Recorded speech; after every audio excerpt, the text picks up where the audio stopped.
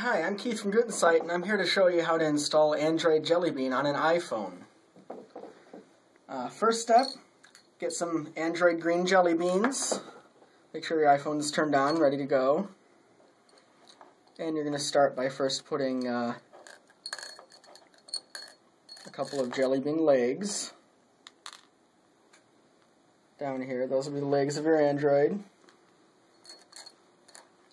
Then you'll build the body.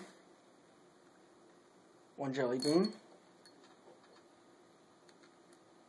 Another jelly bean. Oh, I popped an app open. Let's get back to the home screen. Now, Android has some arms. So you need to make sure you put the arms on the sides.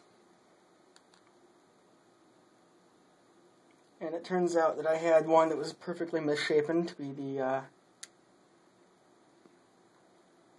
the head, and that is Android Jelly Bean on an iPhone.